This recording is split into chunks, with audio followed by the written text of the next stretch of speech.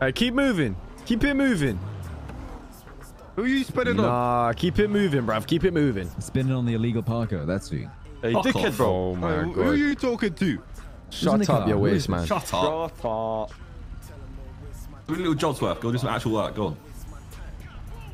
Whoa, chill. Hey, no. Hey, you guys. Yeah, fuck off. That's what I thought. Fuck off. Hey. Oh, you're trying to spin back. Listen here. Stop being little job's work and do some actual fucking work. Don't catch actual criminals and little pussies. Let me talk for a second. You guys just out of nowhere, just with this aggression. Why? Shut up. Shut up. No, what the hell is your problem? Dickhead. Jesus Christ. What's your problem? Fuck? What the hell? Who are you talking to, dickhead? Alright. Go somewhere fucking job's work. Waste of my fucking time. We don't need to waste our time with these guys. Exactly. Fuck off. Yeah, run away. Run away. Sometimes I think Los Santos isn't necessarily aligned with the ways of the UK. And I think that might be one of the situations that reminds you of that. Are you fixing? Yeah, I'm fixing. Oh shit, we just caught eye contact. That was real awkward.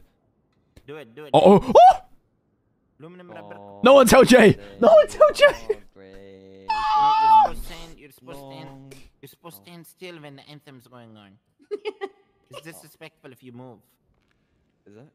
Yeah. So, I'm currently thinking, right? Obviously, Sparky Kane is the guy you see on your screen right now, yeah? That is Sparky Kane. When you think Sparky Kane, you think this guy, right? Me as a streamer, I am not Sparky Kane. You man ain't stupid. You know that. You know I ain't Sparky Kane. So, essentially what I want to do is, as GTA is, you know, been around for a very long time, roleplay is not always going to exist, and also roleplay is not the only game that I want to play on stream, and it's not the only thing I want to do. And when I came to the server, you know, it felt like the right idea to have my Twitch name as Sparky Kane, so that when it came to people finding me, it was easy to do so.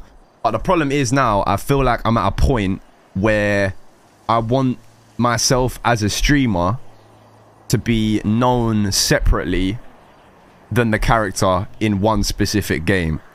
So what I want to do is I want to rebrand my Twitch, still play GTA all the fucking time, no schedule changes, nothing like that, but all I want to do is change my Twitch name to Louu, just nothing but Louu, and just rebrand, just because I think the Twitch name is too heavily tied to my character.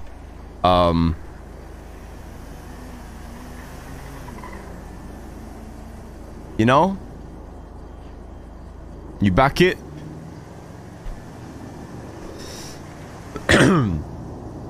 Because like I would keep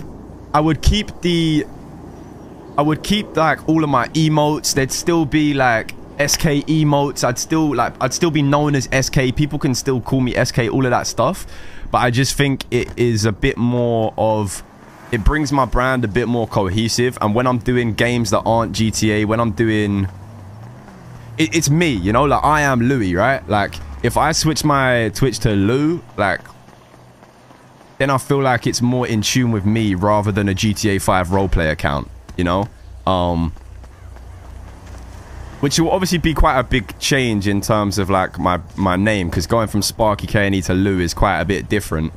But I just wanted to see what you man thought.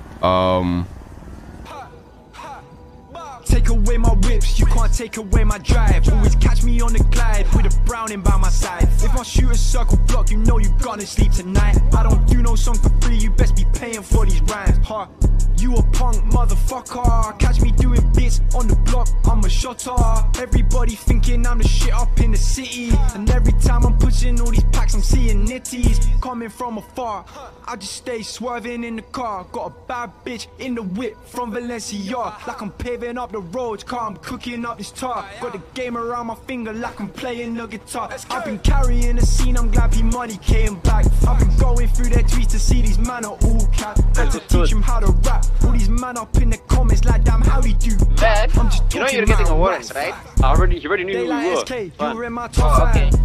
I beat the other four, brother, do not lie. Exiting on the eastern side.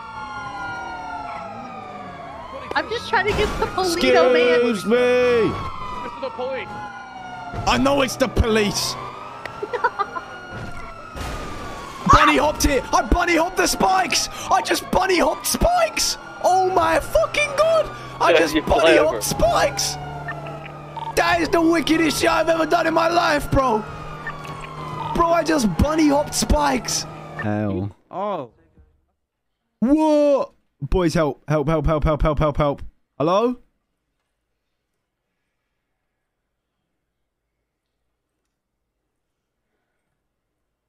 Guys?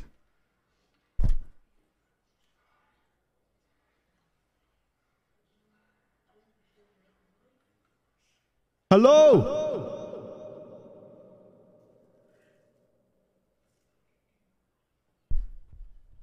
Anybody there?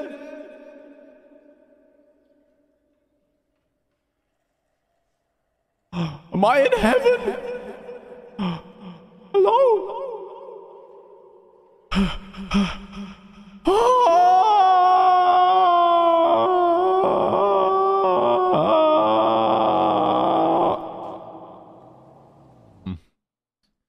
But obviously the stuff that has gone on in the last few days I was aware of. Part of my voice crack, it's a bit, as you can imagine, it's quite a like a touchy thing to talk about, just in general. Like a lot of the most important people in my life and or who was in my life have always been women. So to see something like that, of like that level of just quite honestly evil going on like close in like close proximity to you is never an easy thing to really get your head around. And no, it's not at all about me, it's not at all about us, it's about the victim and how brave she was to be able to come out and actually shine light on what that person truly is like. And I really hope that she's doing okay, and that her doing that has enabled other people to you know, speak out and seek help in situations like that. But it's definitely been a big lesson for a lot of us in terms of, and I don't want to feel like I'm like I didn't really plan what I was going to say or how I was going to talk about it, but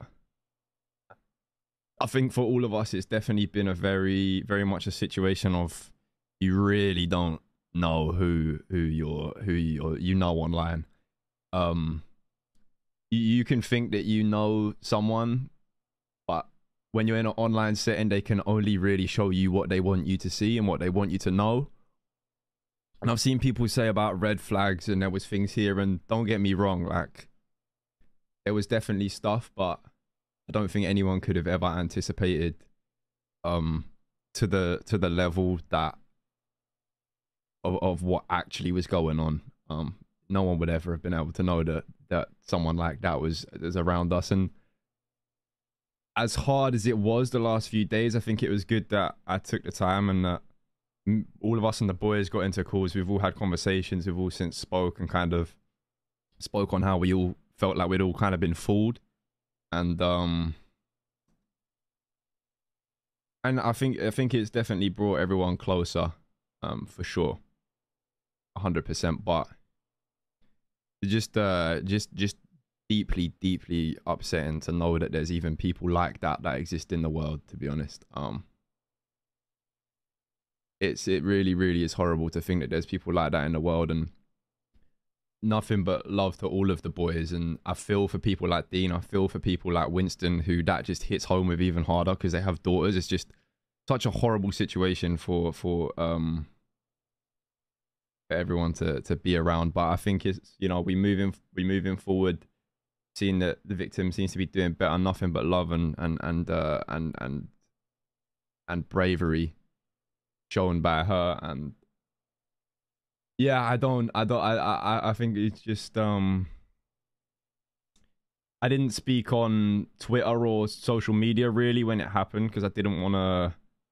I didn't feel like that was the right way for me to talk on it, but I wanted to wait until I put something in my Discord, and I wanted to wait until I was here live to be able to properly say something. But just